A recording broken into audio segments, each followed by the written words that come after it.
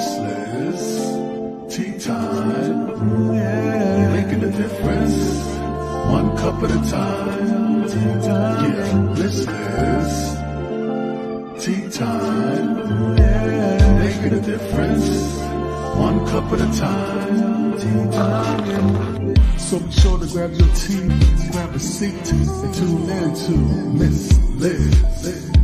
Tea time, making a difference, one cup at a time. Tea time, yeah. Tea time, time.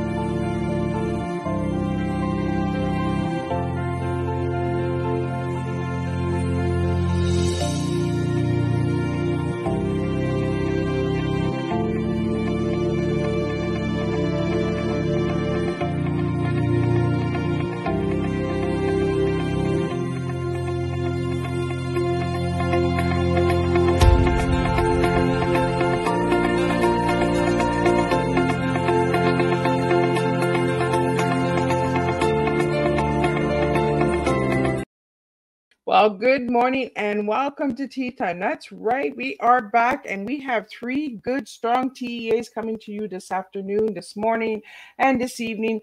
And don't forget, this evening's Tea Time will be at 5:30 p.m. Eastern Standard Time instead of 7 p.m. because Bob is back to work. As we know, the strike is over with some of the actors in that. So we'll get into Bob's Tea Time a little later this evening, but this morning I have the incredible John Callas joining me. He's a veteran Hollywood writer, director, producer, author, and filmmaker, and he is a man who speaks truth. So this morning, this tea time will be triggering, so I want everyone to understand that if it is too much, I will not be offended if it's too much and you have to come for a different tea time. So let's get the disclaimer out there. Let me give you a little bit on John, and then if you want to know the full amount of John, you can check out his website. That'll be posted during the live tea time.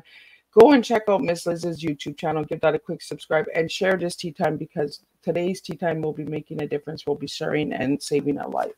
So until we get started, here's the disclaimer for Miss Liz's tea time live shows. Miss Liz myself is going live using StreamYard. Before leaving a comment, please grant StreamYard permission to see your name at StreamYard.com. Please be advised that the content brought forward for any tea time show hosted by myself, Miss Liz, is always brought forward in good faith. However, may bring forth dialogues and opinions that are not representative of my platform. The facts and information are perceived to be accurate at the giving time of airing.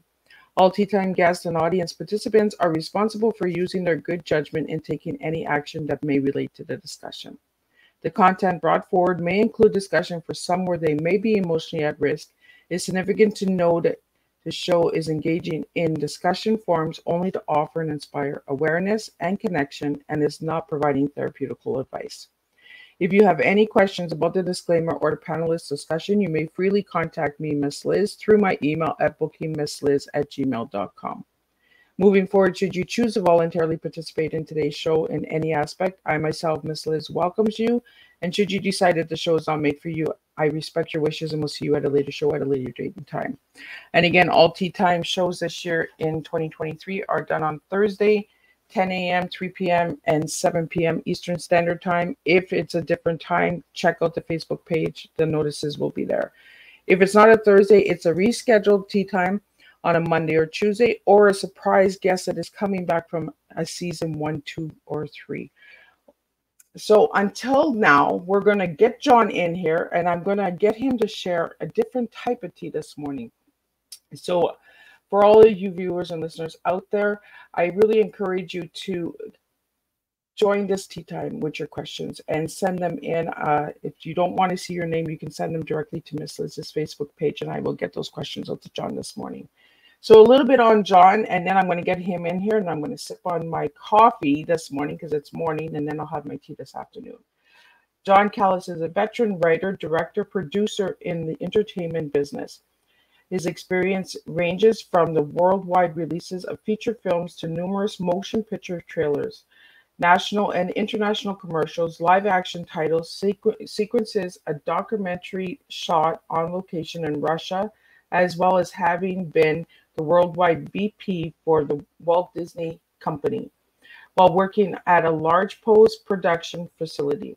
John wrote and directed the feature film No Solicitors, starring Eric Roberts, and has adapted New York Times bestselling book Lightning Strikes Twice. John is a published author of Secrets, When the Rain Stops, Christmas Voices, The Myth, No Solicitors, and the First Time Parent Survival Guide of Unnecessary and Wild Spending. And John Provis can be seen on live action teasers for Ransom, Dennis the Menace, Body of Evidence, The Golden Child, Spaceballs, The Glass Miniatures, I'm not sure if I'm saying that right, Cocoon 2, Poltergeist 3, Betrayal, My Girl, Glengarry Glen Ross title sequences for The Two Jakes and A Few Good Men, and a promotional film for an amusement ride for Showscan. John also directed an award-winning short film, The White Gorilla.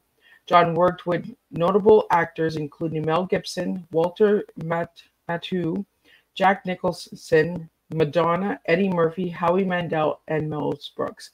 For John's full bio, I recommend that you go and check Miss Liz's Facebook page out. The full bio is in there. And I want to get John in here, and I want to take a sip of my coffee. So let me get John in here. Good morning, John. Good morning, Miss Liz. Oh, did I lose you? Where's your voice? Good morning. Oh, good morning. There you are. I was just like, oh, he popped out of my ears already. I didn't even get him in yet. He's like, I'm out of here. And that's the end of the podcast. Thanks for coming. Come again, right? So good morning, John. I want to start off how I start off all my podcasts. So who were you as a little boy, and who are you now as a grown man? Who I was as a little boy and who I was as a grown man, it's worlds apart. My dad died when I was 3, and I went into a fit of feeling very abandoned, slipped into depression, gave up my religion, gave up hope, thought the world hated me, and I certainly hated it. And I just didn't care anymore, and I started getting into a lot of trouble. So by the time I was 12 years old, my mother and then my stepdad at the time were given a choice by the courts whether they would send me to military school or the court was going to send me to reform school. So after a few years in military school, at the age of 15, my head was just bursting. I felt completely alone, depressed, and I attempted suicide by jumping into a lake. And it was at that moment I realized there has to be something more to life than this. I read that in your book, The Suicide Attempt. And that. But John, I want to take you back until you were the age of 12, the train ride. I want to get into the train ride. And for anybody who doesn't know what book I'm talking about, it's the When the Rain Stops. Check it out. John Callas is there. Go to his website. It's on the screen. But John, I want to get into the train ride at the age of 12. So take me back to then. All right. So at 12 years old, my mother put me in a car in New Jersey, drove to New York City, and put me on a train that was going to go from New York City to Virginia alone at 12 years old. And at the time, you could open the windows, and I was looking out, and my mother turned away from me and started walking away. As the train pulled out, she kept getting smaller and smaller. And at that point, I realized I had been abandoned, or I thought I had been abandoned. That's the whole thing. And I thought, she's turned her back on me. She doesn't love me, that she's getting rid of me. And sure enough, inside the hour, I got into a fight with one of the cadets, and, blood was flying, fists were flying, and it was not a good start. And then I convinced somebody to buy me beer, in which I kept drinking one after another, and it just didn't get any better. It was a very dark moment in my life because I just felt like the world and the walls had collapsed on me and there was no getting out. So, John, I want to get into that fist fight, because in the book you get really like offended when the guy comes up and asks you about the MST. I think it was correct. MST, yeah. Well, I didn't know what MST was, and having watched war movies, I thought that, like if you're around military guys, you can't show any weakness, so you have to be like a tough guy. So he said, "Well, what do you know about MST?" I said, "I don't even know what it stands for." He goes, "Military Science Training." And I said, "Well, you don't have to be a skinhead to kick ass." And he looked at me and he said, "Are you calling me what I think you're calling me?" I said, "No, you don't look that good." And that's when the fight started. And it didn't end there, and then all the cadets were pointing at me saying, "Oh, this kid's going to be some piece of work, and good thing he's not in our squad, or he wouldn't last." I really liked how you got into the book, because when I was reading the book, I could feel that I was on that train ride, that I was kind of like watching, and maybe it's because of your field and what you do for a living, that you were able to get that much detail in, that you could take people into the book. And it's almost like you're sitting in the car and you're watching the fight and you're watching the expression. I could see your face, like, like this macho man saying, like, "What do you think?" And Yeah. like, even as you said it just now, John, like, you're not that good, I could see that attitude coming out, like that straightforward. And what did I say? The no filter. So I want to get into the no filter. As the age of 12, getting into adulthood, has that no filter opened a lot of doors for you? Well, it's a double-edged sword, because I had no filters, and be honest with you, Miss Liz, I grew up with a mouth on me. I mean, when your mother is trying to go to work and put food on the table and comes home and you say, "Mom, why aren't you eating?" And she said, "Oh, I ate at work." And later on in life, you find out that we didn't have enough money and she was starving. We had 3 kids. She was pregnant with a 4th who she miscarried at the funeral. So in the streets of Jersey City, you either had a mouth and had no filter, or you were going to get slaughtered. You showed any weakness whatsoever and you were a goner. So I learned very quickly to have a mouth, and you develop a very sharp, sarcastic wit, which doesn't really serve you too well in life. But when you grow older, you can take what seems like a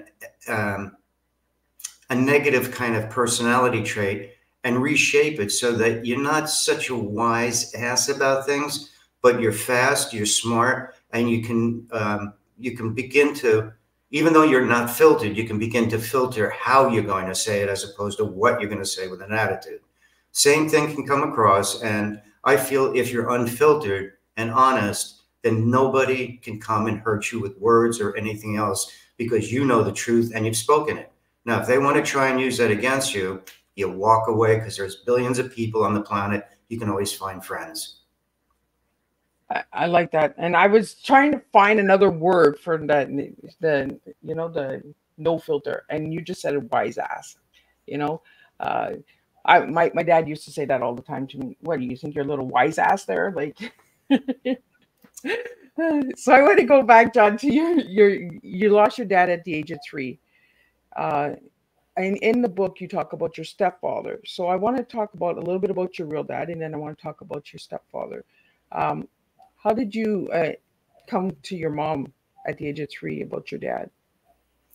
Well, she sat us down and had to tell us that he had passed away. And at that point, I started screaming all sorts of profanities towards God and how I hated him. How could he take my hero away, basically, And it led to many years later of me lying about going to baseball games with my dad, because the other kids were all actively working with their fathers and I had nobody. So I started making up stories that he was still in the military and on missions and all sorts of things that were obviously not true. It was very difficult to deal with, I have to say. So when did the stepfather come into the picture? I came in when I was around 12 years old. So we were pretty much on our own, but my mom had applied for a job at this company as a bookkeeper, and she knew nothing about bookkeeping.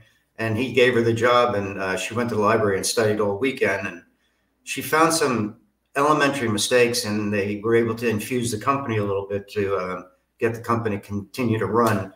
And one thing led to another, and they started dating. And you know, I cannot tell you how grateful I am for him coming into my life.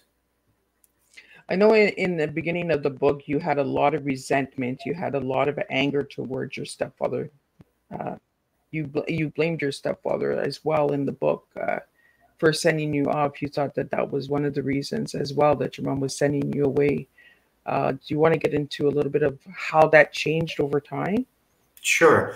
I think it's important, like you said, to start the, you know, 12, I thought, again, a misconception that he was part of the reason I was being sent away so that my mother and he could be girlfriend and boyfriend together without me in the house. It never dawned on me my sister and brother were still there, so that wasn't really the truth. But as a kid who had been abandoned already, now you see this guy coming in who's wanting to send you away, yet another abandoned male figure in your life. And as time went on, you know, he eventually called three of us together and said, "I'd like to adopt you all." And we all looked at each other and said, "Really? I mean, we're all adults." He goes, "I know, but I feel like I'm part of the family and I want to adopt you. How do you feel about that?" And we all said, "Daddy," you know, we were joking around with him. And yeah, and slowly but surely, I started warming up to this guy because he would say things that would make me go, what? You know, and then I would throw questions at him about things that I had just finished reading. And this guy was so bright. He had an astute way of being able to talk to you in depth about things that he didn't necessarily study, but he had a grasp of what the world was about how life was functioning. And so I started calling him and say, "Hey, what do you think about this?" And he actually gave me the key to starting my career because I was struggling like heck. And he gave me an idea, and I thought, let me run with that and see what happens. And it helped a lot. So he was then becoming my go-to guy to talk about business or strategy or things and so on and so forth. And I was the only one in the family that he pulled aside and told me about his blood tests and everything, and that he was dying of cancer. He says, "You're the only one that can handle this, so I want you to know." And I thought, wow, I've come a long way from a guy I hated to a guy who trusts only me and the family with that kind of a deep secret. Well, the reason that I wanted to talk about that, John, with you is because, you know, sometimes we have this perception of somebody coming into our lives, right? And they're the ones that are taking us out of the picture, but they're actually the ones putting us in the picture. And you're just sharing that now that, you know, he turned to you out of all the people that, you know, that can handle it. I believe your stepfather passed away, correct? Yeah, he did. So how has that changed your life, John? Well, he told me one day, he said that the joy and fear of having parents is that there's always a layer between you and the Grim Reaper. Once your parents are gone, you're up, you're next. And I thought, that's kind of a morbid thought, but okay, I get it. And when he passed away, I had that gut feeling again of being abandoned. And I had to literally sit myself down and say, Pop did not abandon you. It was his time to go. Let's think of all the good stuff. And then I went into a complete depression because I got scared. I thought, there goes my net. Anytime I needed any guidance or anything, I could call him. Now I'm on my own. What do I do? Who do I turn to? Again, I'm alone. And it kind of made me stop and say, okay, let's take a breath here. You might be alone, but he taught you a lot, you know, and now it's your turn to prove to yourself you can get through this with your own guidance. Now, you might have to find a therapist or somebody else or a friend to talk to about certain things, but that's okay. Don't be scared to talk and reach out to people, because if you do get scared and stop talking, you're going to go right into the rabbit hole. And that's what kind of transformed my life a lot. Yeah. And once you fall into that rabbit hole, it's hard to get out of that rabbit hole. Yeah. There's, I tell people this all the time, unless you've experienced depression, people think like it's cowering into the corner and stuff. But in a very odd way, Miss Liz, sometimes depression is a safe haven because you know it, you understand it. And when you withdraw, nobody can hurt you. And so it's a safe haven that is very difficult to step out of and get out of your comfort zone and start becoming part of the world, because you built this wall around you that's very safe, like an animal hiding in shelter from being you know, somebody's prey. So you have to find a way to start chiseling your way out of that. And that is not an easy place to come out of. You know, and that's the first time I hear safe haven for depression. And I really like that you said that, John, because a lot of people look at depression as you being sad and depressed. Some people that have depression work harder. They become perfectionists. They just get into things really deep and heavy. Addiction sometimes. I know in the book that you share a little bit about that as well. That you thought that would ease the pain, but then you found out that doesn't help either. So I want to get into that a little bit, like the addictions, John, that you fell into. Well, the addiction, that's a tough one, because I think when you're starting to look for something to ease the pain, you'll try anything. And I started experimenting around with it, and it was taking me further away from what I felt I needed to be doing. And eventually I thought, maybe this isn't the right path gone down. And I was one of the few fortunate ones that was able to get out of that before it became so habitual that I wound up in the grave. And that's what I liked about your book, is that you were really transparent, and you were really like, I tried it, but it wasn't my cup of tea. And you know what? I need to get out of this. And thank goodness that you were able to pull yourself, because not everybody is fortunate and can pull themselves out of that, right? Correct. So again, I really recommend everybody go and grab your copy of When the Rain Stops, because it is a really transparent book. It's straightforward. It's, there's a lot of no filter. And I like that in the book. I like that you cursed and that you expressed yourself in anger, and, because we need to be able to share that. If we just sugarcoat everything, what are we actually doing, right? We're just like putting a little sprinkle on it, and then we have to deal with it even more after. So, John, I want to get into the abuse. We got into a little bit of growing up and that. Now let's get into the abuse. Okay. I think I'm going to start in military school. Now, okay. Before I get into it, I do want to just tell your audience this, that I had a horrible 3 years at that school. I was abused very badly, but there were kids that went to that school that absolutely loved it because they wanted to make military careers out of it. So just because my experience was horrific doesn't mean that every kid in that school had the same experience. So I think there was a difference between wanting to go to something or having to go to something. So because I had to go, I already went with a really bad attitude. My first night at the academy, and granted, to be transparent, I had a mouth on me. I got knocked out 3 times by the senior cadets because I had such a mouth on me.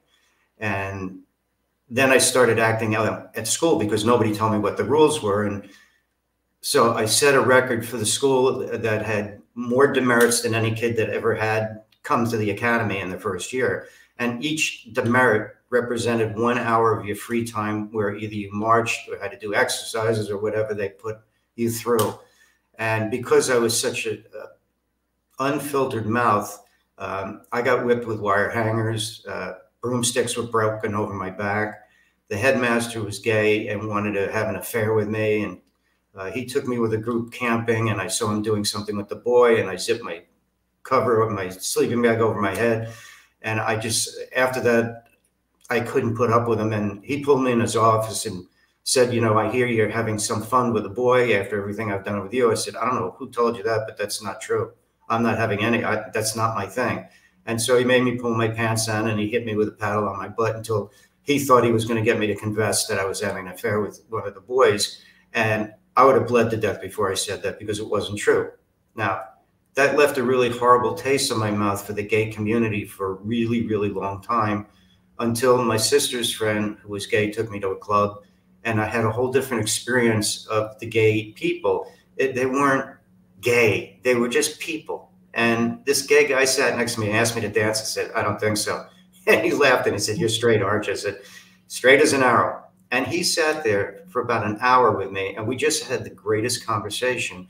And I kept thinking, this guy is gay. What does that matter? We're having this great conversation. He's treating me like a human being.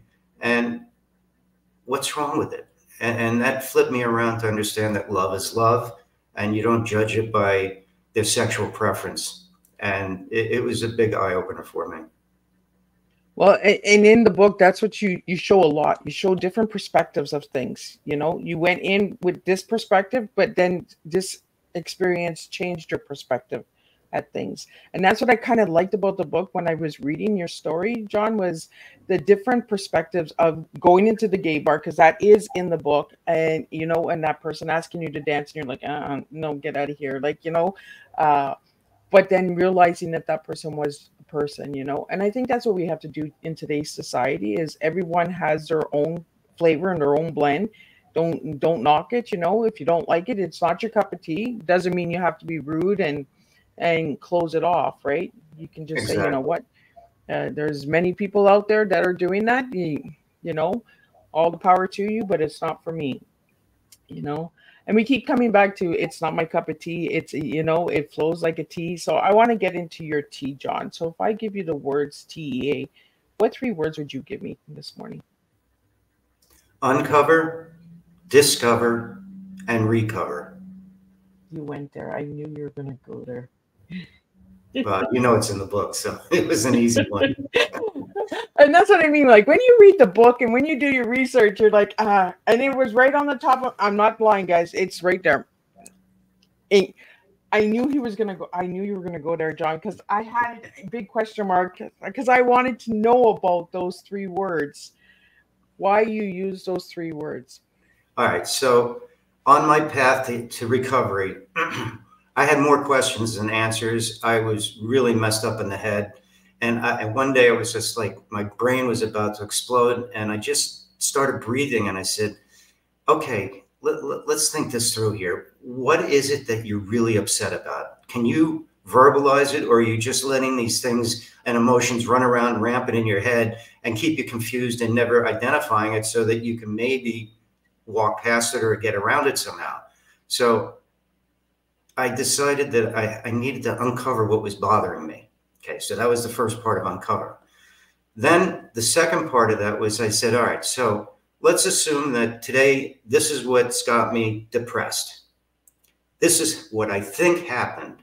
Did it in fact happen, or was there another truth that maybe is a second perception, which is why I have those 2 voices in the book. It's one saying what the little boy went through with an honest feeling towards it, and then the adult looking back and saying, yes, I understand that boy went through that, but it wasn't the truth of what he was feeling. His feelings were valid because that's how he felt, and you can't deny that, but that wasn't what was really happening. So I had to discover whether or not my truth for that situation was real, or is there another truth? Once I understood those 2 elements, I thought, all right, so now what do we do? Now what do we do to get past this? So that was the part of the recovery, is to take necessary steps to getting past it. So you uncover, you discover, and you recover. And I use that tool every single day of my life, because if I walk in a room and for some reason I start getting the jitters or something, I stop and say, well, what's going on? I say, oh, you don't know anyone here. Okay, so you've uncovered it. What's the truth? The truth is you have the potential of meeting somebody wonderful here instead of freaking out and saying everyone's an asshole or something. And once you start talking to somebody, you've gone down the path of recovery by taking a step, which is to talk to somebody. Now, usually if I get in that group, I'll try to find somebody I know or have met. I'll go over and start talking to them. And then I ease myself into this situation that had me off balance in the first place. And then I relax and I can enjoy the evening. You know, I had all these questions all prepared, and John is just like taking me down this different path that I'm just like, oh, I knew he was gonna go there. And like John, I'm like, the notes are here, and like I have so many different things that I have prepared, and I'm like, he's getting it over this way. He's taking me to the left side instead of the right side, and I'm just like, oh, okay, because I have the word homosexual there, because in the book you really get into it, and we just talked about it, you know, the perception of meeting somebody, you just like, ugh, you know, until you get to know that person, and with your uncover, discover, recover, you know, you take you through that process of, okay, uncover the situation in the bar, discover, and then recover. you know, and you actually get to know the different perspective. And you just said something, the little boy and the grown man. And we started this conversation with you as a little boy to who you are now. You know what I mean? This flow of tea is just like, I'm just like, oh, he's taking me here. Okay, I got to go this way now. Like, you know, I prepare myself like, but I'm just like, oh, like, okay, let's go there. So, John, I want to get into like a little bit more of the abuse because I want to go deep into the abuse. In the book, you explain about a female. I want to get into that story. All right. Well, my sister had a bunch of her girlfriends over, and this one girl kept winking at me. And, you know, I was really young. I didn't know what that meant. This is even before I went to military school. So we're talking probably 10 or 11, something like that. And so my sister said, all right, let's go down to, I forget, the ice cream shop or something to get a soda. And they were all leaving. And as she was the last one out, she put her hand on my shoulder and said, I really like you. And I said, oh, okay, fine. And I closed the door and I started going up the stairs and there was a knock on the door and it was her. And she came in and closed the door and said, I think I forgot something up in your sister's room or your room. I said, I don't think it's in my room. She goes, well, let's go look. Now, again, I had no concept of what was going on. And she took me up into the room, closed the door, and put me on the bed and sat next to me. She goes, do you like me? I said, well, what's not to like? And she goes, do you think I'm pretty? Now I'm starting to get very uncomfortable because no skills with women. You know, it's like, oh, boy, I don't know what's going on here. And she started undoing her blouse and then pushed me down on the bed and sat on me. And took her blouse off and her bra and put my hands on her breasts. And I said, you know, I don't want to do this. She goes, why? Aren't you a man? And see, that's where a lot of people think that men can't be raped. Now, the difference, obviously, between a male and a female is a female is taking in a physical object into her body and violating her, where a man's taking something mentally into his head and getting really screwed up over it. Now, yes, we have a physical contact, but it's a lot different. It's not as invasive physically, but they're both very invasive emotionally. So there I am with her on top, these rather large breasts staring at my face, and she starts rubbing against my private parts. And something was growing, and I didn't understand what was happening. And she started undoing my belt, and I said, "Can we please stop, please, please?" And she just wouldn't. And then the doorbell rang, and it was my friend Michael. And thank God for him, because I don't know what would have happened, but I felt very violated and I felt like I had been raped. And it set me down a really bad path for having any kind of healthy sexual relationship for a long time. And that's why I wanted to get into it, John. And I really want to thank you because you are a voice for many men out there that are listening. I have a lot of older men that listen to Tea Time. And, you know, there's a lot of the men that have been silenced, you know, and you were violated and you know, and like you said, there was no penetration. There was no, you know, and yes, I do go deep. So for all my viewers out there, I want to get deep with John this morning because I feel that it's important that men's stories get heard as well. You know, I'm a woman, but I have a son and I would want my son to have a voice as well. So, John, I want you to share with the viewers and listeners out there about feeling violated. And did you turn to Mike, the guy that rang the doorbell, Michael, and tell him what had happened, or did you stay silent for years? Like, how did you deal with this? He was my best friend and still is since childhood.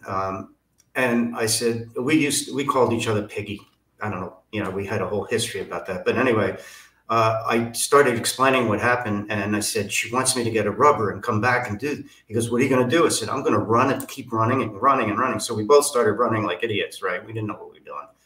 And he goes, what are you going to do? I said, I think I'm going to try and forget that this ever happened. She goes, you're not going to tell your sister? I said, no, I can't. I cannot talk to my sister about this. I can't talk to my mother, certainly, because she'll tell me I'm full of baloney.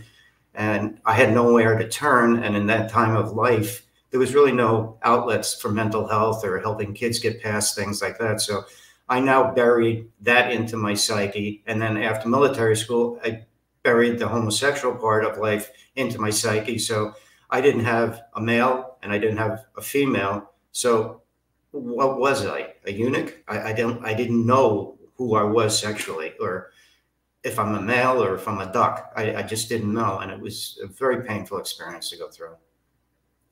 Well, and as a man, right, you're always told, especially back in the day where, growing up, it was hush, hush, don't say anything, um, pull your big boy pants up, like, get over it, Yep. Big boys don't it, cry. Big boys don't cry. Yep. You're supposed to be a man. You're to be seen but not heard. That was the whole thing back then. So, John, by sharing your story today and on many other podcasts and other news outlets out there, have you had men come to you and say thank you?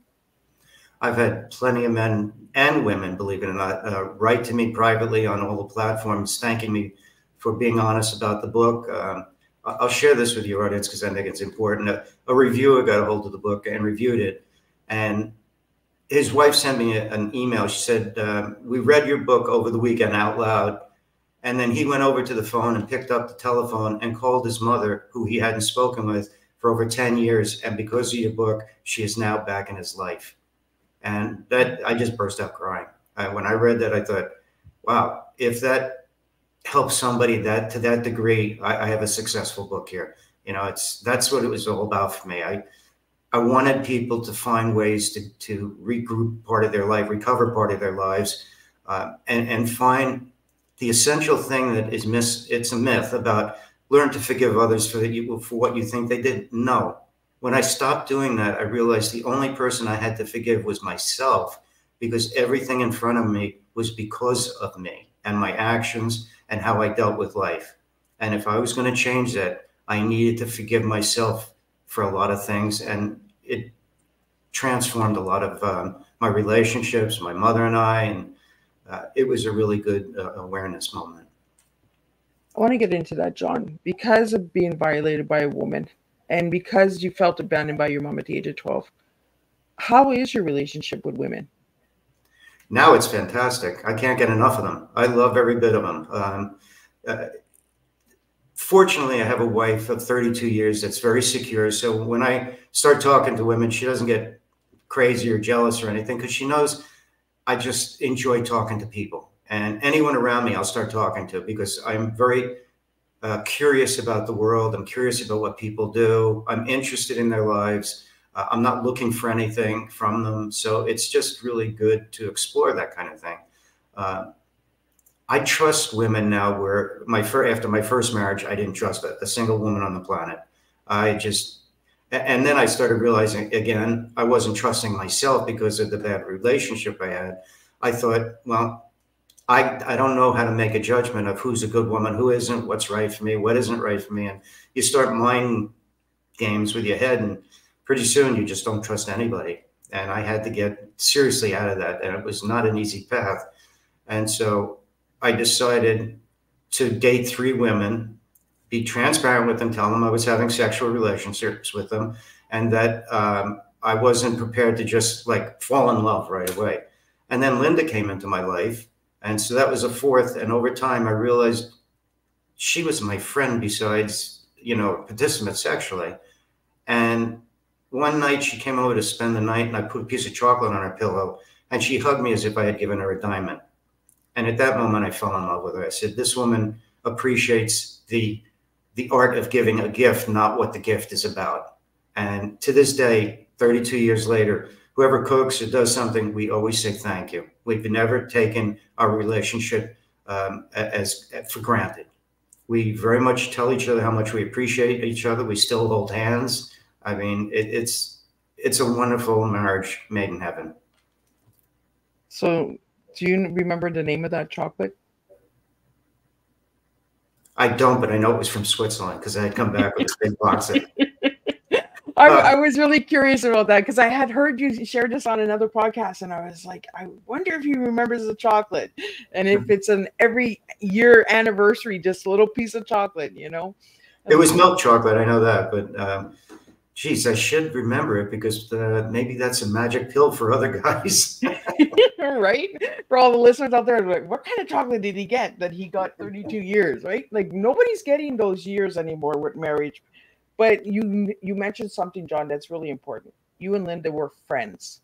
you became friends before you became lovers, you know? And I think that's deeply important in relationships. And I think that's where the longer relationships work. Like my grandma was married to my grandpa for 60 years.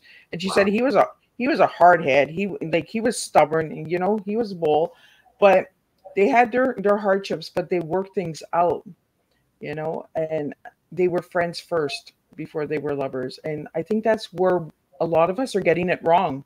We want the loving first before the friendship, and then Well, we're just we've lost sight of what courtship's about. Everyone wants this fast food thing, you know. It's like, wow, you know, okay, this is our first date, but how many kids do you want? What kind of religion do you want? You know, what? No. We're on a first date. Let's talk about first date things like what color do you like? You know, what's your feelings about this? And don't be afraid to court. It's a really good thing. Now, I'm going to tell you and your audience something that I found incredibly valuable for me is because we started out as friends. Occasionally, if we get into a big fight as man and woman, husband and wife, one of us will stop and say, hold on, I don't want my spouse right now. I need my friend.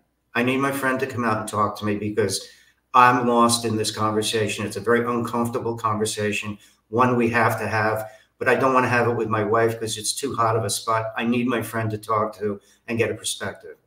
And for some reason, that really works for us because then we calm down. And we can talk civilly. Now, if we can't, one of us will also say, I'm getting really triggered here. I need some space away from this to think about it. How about if we do this in 24 hours? And we both have agreed, no matter how much we want to, no, I want it now. We will stop and say, okay. And usually within 24 hours, for me, I'll speak for myself, not the world out there. It gave me enough time to process and see where I was a participant in and where I needed to make the corrections and or an apology or whatever I thought was necessary.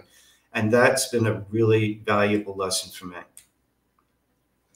well, it's like I like that you can call your friend, you know? It's like that what was it? There was a game show that was on TV for the longest time. Every dial a friend, you know. Right? Yeah, right? And I was just like, I like that. But when you don't make that friendship first, who do you call, right? Well, you got to call Michael, or you got to call, you know, you got to call somebody else. And then somebody else is in this situation and it's only between the two yous, but now you got the third, the fourth, the fifth, the sixth, you know? And I think that's where we have a lot of dysfunction in the world today is we're calling that second, third, fourth, fifth, sixth, you know, and then we have the whole group involved and everybody's giving us all different perspectives. And then the person that we're actually having the problem with doesn't get resolved because everybody else is in there, right? You said a mouthful because the only two people that'll ever resolve a problem are the two people having the problem. Don't listen to your friends. Don't listen to just you. They're going to be uncomfortable conversations. There's no doubt. That's just life. Yeah. If you don't learn to have them, you'll be divorced. I promise you. Yeah. I'm really enjoying this conversation because there's a lot of keys that I'm learning too, you know, and a couple new doors that you have to open, you know, you got to get that locksmith in there and change the lock sometimes and try a new key and see if that works. So I want to thank you for that, John. You're welcome. I want to get into now the movies and how you got into all of that because you were in military school. You came from the ghetto. How did you get to Hollywood? Boy, that's a long journey, and I'll try to keep it very short. I started out college as a chemistry major because I wanted to cure cancer because that's what my dad died of. And I was on a mission to do that. And after being in class for a while, my teacher said, John, take a walk with me. I said, okay. And we're walking, goes, why are you in my class? I said, why are you asking? He said, well, you do 3-hour labs in 45 minutes and you get them right. You do tests and you get A's. You're really a good student at this, but I want to know why you're in chemistry. I lowered my head and I told him the story, and he goes, I thought it was something like that. It's admirable, but John, you're not the guy with the pocket holders with the pens in it. It's just not your personality. I've already talked to the dean of admissions, and you're no longer in my class. You got to go find yourself. I said, wait, you just told me I'm an A student and you're throwing me out of class? He goes, you're probably not ready to hear this, but you need to go find yourself because I see an artist in you, not a chemist.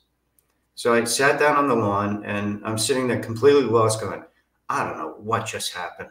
And my African-American friend, Liz, comes over and says, what are you doing? And I told her the story. She goes, oh, I thought you were a great student. So finish the story.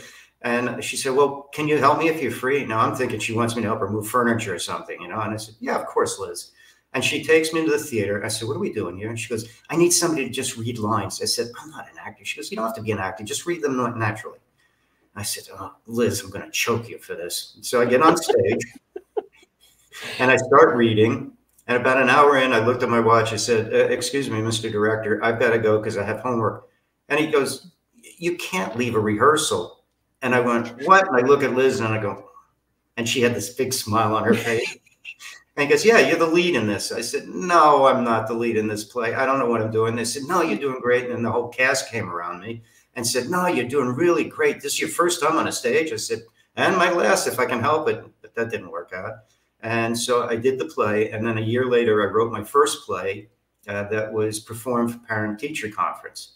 And then I went off to Colorado, and I got involved in a program called the University Without Walls, which were for kids that knew what they wanted to do. So, and then my teacher got me involved in the local theater down there, so I didn't have to go to class anymore. And then I became part of the Denver Lyric Opera, where I played interludes and preludes on my sitar and all sorts of fun stuff. And then I came out to California to do my master's degree in directing. And during my thesis, I was in a cafe having dinner, and I looked over and there was a guy dressed in pure white, and everyone's laughing and pointing at him. And he caught my eye, I caught his, and I kind of nodded in terms of saying hi. And I went back to work, and he came and sat next to me and asked me what I was doing. So I told him, you know, I was doing my master's and I had to perform this play. I had to direct it and everything. He said, hey, can I come watch it? I said, yeah, sure, why not? Now, back then, I was not into, hi, what's your name? What do you do for a living? How can you help me? It was, again, I was just being a friend to a friend. Yep. About 6, 7 months later, I said, hey, by the way, John, what do you do for a living? He goes, oh, I'm an art director in the film business. I went, no kidding, really? He says, why, are you interested? I said, well, yeah, theater I love, but it's not where I want to be. I want to be in film, because I took a short film class with a world-famous documentarian and fell in love with it. He goes, well, let me see what I can do. I'll see if I can get you on a set one day. I said, okay. 3 o'clock in the morning, he calls me, he says, get dressed and come and pick you up. So he put me on the set and he said, you stand here. If anyone bothers you, tell them you're my guest and they'll leave you alone. This old grumpy guy comes walking over to me. He goes, oh, what are you doing on the set here? And I think, oh, good, I'm going to get thrown off my first set. He goes, you come with me. I said, here we go. I didn't even do anything. I didn't look at anyone. You didn't even touch anything yet. I didn't even breathe, and I'm getting thrown off. So he puts me in a van and he says, here, take this and wrap it with the electrical tape. So I'm doing that. I said, what is this stuff? He goes, primer cord.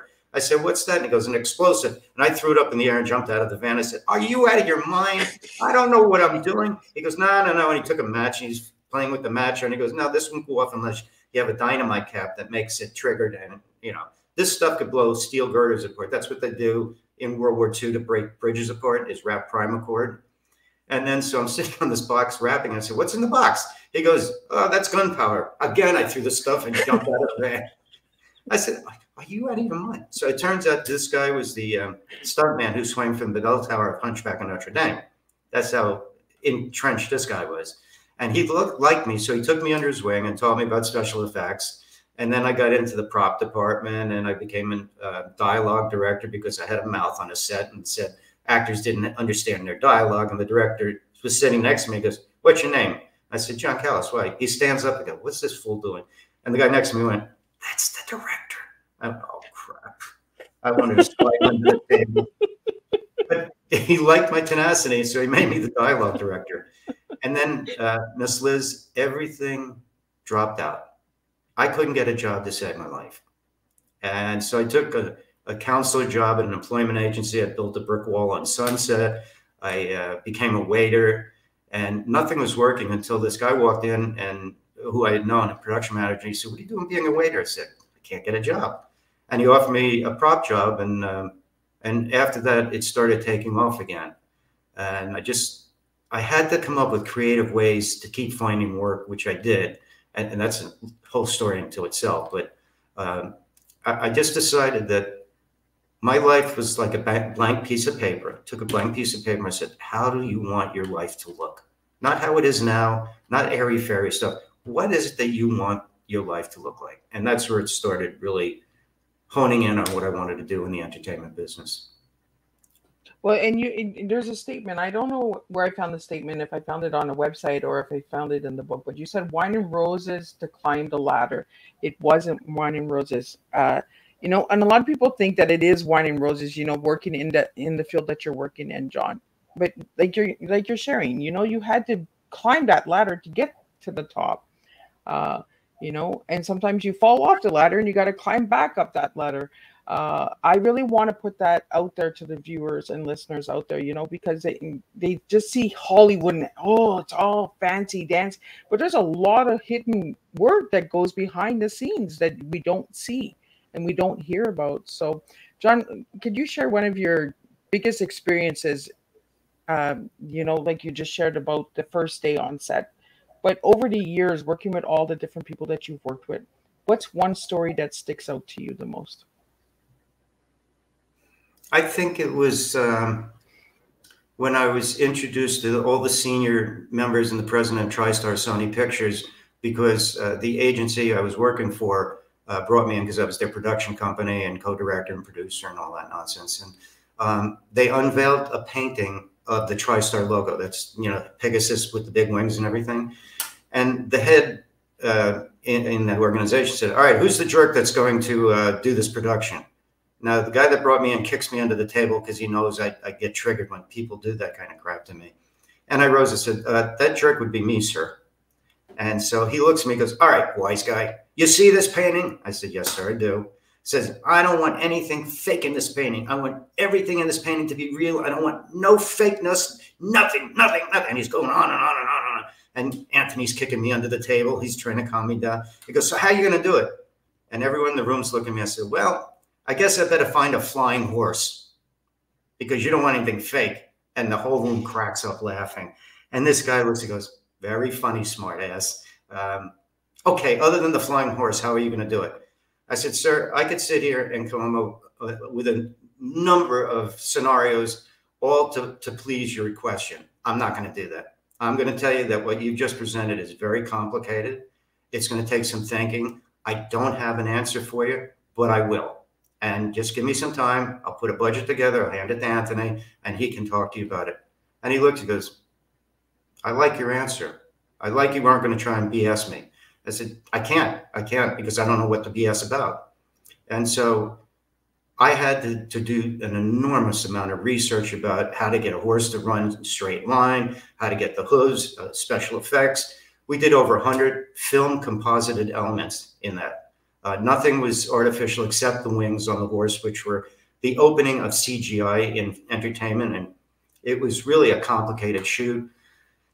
And then I get a call from Anthony. He says, come down the editing room. We're having troubles. So I ran down there and I said, what's the problem? He says, look at this. And I'm looking at it. And he goes, we've had experts in, you know, birds and everything. And they say the wings are moving exactly like a bird. It's geometrically all perfect, but it doesn't look right. And we can't figure it out. And I'm smiling. He goes, okay, what's up? I said, I know exactly what the problem is. He said, what's the problem? I said, birds go like this, right? He says, yeah. I said, that's what you got with the horse, right? He goes, yeah. If I said to everyone in the room, how does a bird fly? What is everyone going to do? They go, like this. I said, that's why it's not looking right. The mind doesn't see this in a bird. They see this. So if you change the wing position from this to this, it's going to make sense. Oh, wow. And they all looked at me and they said, nah. I said, yes, that's my answer.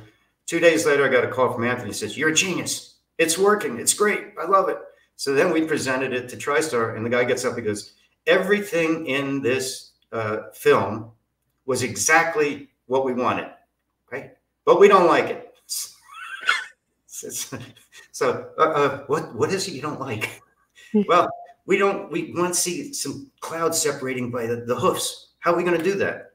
And Anthony looks at me and said, well, I'd have to build a box, probably 100 by 60, line it with black velvet, put fog in it, and separate it, and then we can mat it over. And this is all in film, not digital. This was a very complex process. And so they gave me the money to do it. I did it. We inserted it, and they were like over the moon. And obviously, it's a world-renowned icon. So that was that's what started setting me up, where people would call me and they'd say, if you can't figure something out, call Callas. He'll figure it out. It's not going to be cheap, but he'll get it done. And that sort of gave me a little bit of a different flavor than most of the other people out there. And John, it's really important because you just said like it took 100 sets, you know, where people see this 2-second or 5-second intro and they're thinking, that didn't take long. There's no work to that. Like, you know, but it's all of the work. And like you said, you went in there like, no, we don't like it.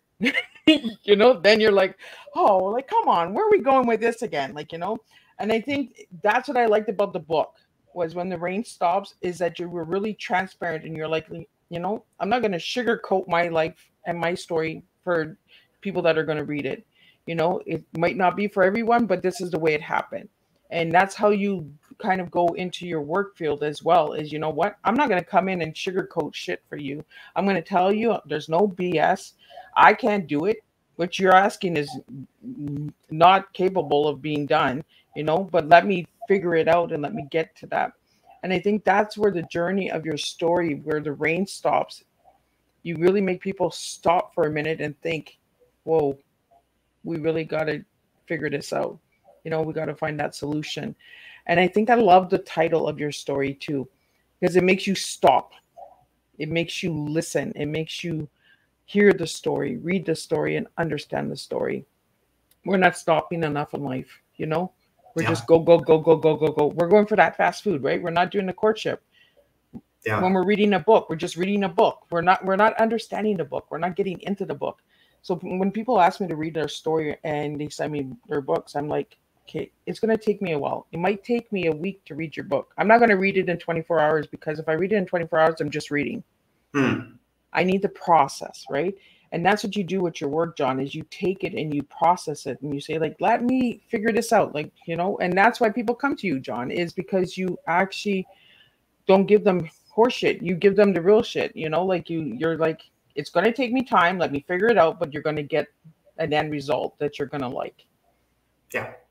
Yeah, I won't take work unless I have the right amount of money to do it properly. Now, that's not to say I haven't done stuff really cheap, but there was a way to do it right, even cheap. Right. So, John, what final message do you have for the listeners out there this morning? Life's not easy. I'm not going to lie. It's not easy, but it can be a hell of a lot of fun. Surround yourself with people you trust, love, and can be friends and do things with.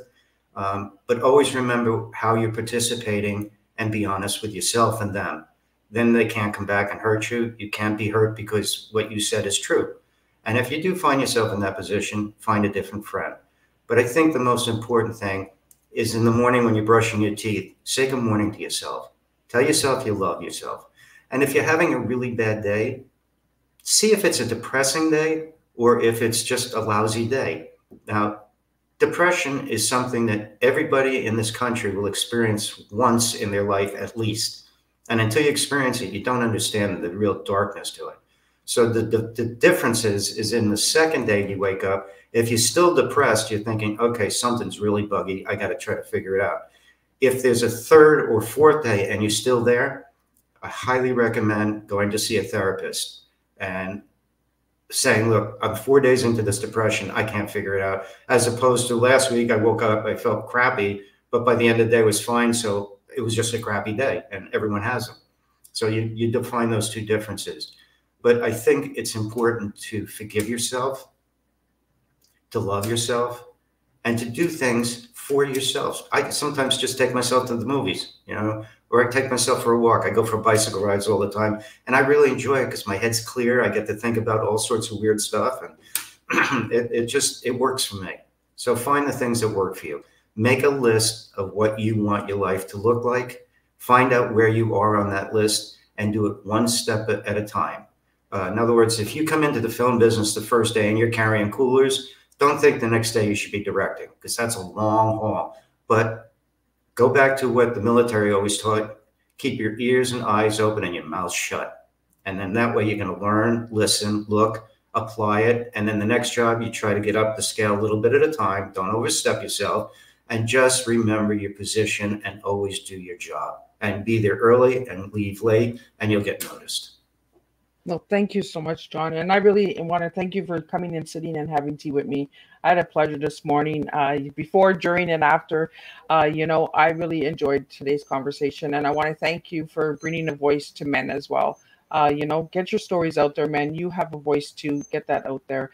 I will be back at 3 p.m. Eastern Standard Time with the second tea time, and we'll be talking about serving inner peace, and then we're going to be wrapping it up with the tattoo murder with Bob Burrell. So there's going to be a lot of deep discussion today on tea time. So until then, I will see everybody at 3 p.m. Eastern Standard Time, and then 5:30 p.m. Eastern Standard Time for the last tea time of this week. Again, thank everybody, the viewers and listeners out there. Share this tea time. We want to make a difference by sharing different cups of teas, and you're going to uncover, discover, and recover. That's the tea that John served this morning with all of you guys out there. So until then, I'll see you this afternoon for the second tea time.